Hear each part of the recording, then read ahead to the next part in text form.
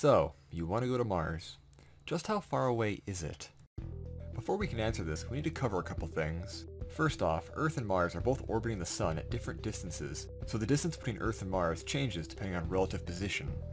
At its furthest, Mars is around 400 million kilometers away from Earth. At its closest approach, the distance comes down to 55 million kilometers.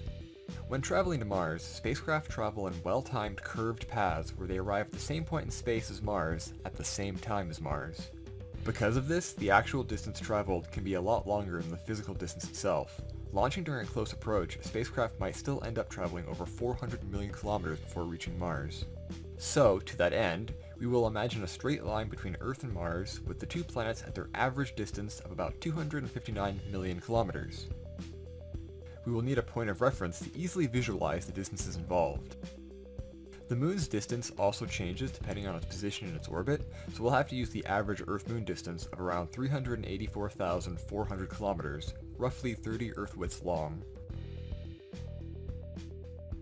Each section here represents one average Earth-Moon distance. And away we go.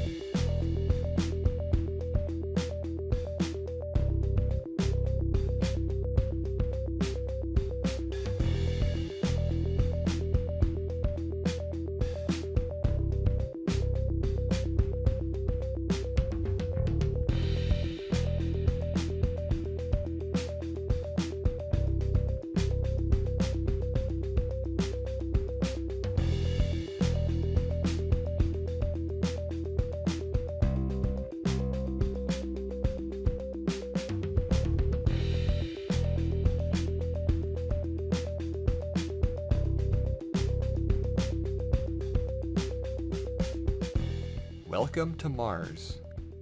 The distances involved here really are crazy to think about.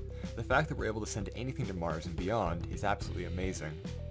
The distances between the planets is so wide that even radio signals traveling at the speed of light take time to travel. A signal from Earth to Mars will take around 5 minutes at its closest and over 20 minutes at its furthest, and that's just one way. If you do go to Mars, don't expect to have live conversations with people back on Earth. Your access to the internet will also, at best, be instances of pre-downloaded pages with very high latency. Space is big and very empty. This is also just between Earth and Mars, right next door on cosmic scales. Think about how far away Mars is from Earth, then think about the other planets in our solar system.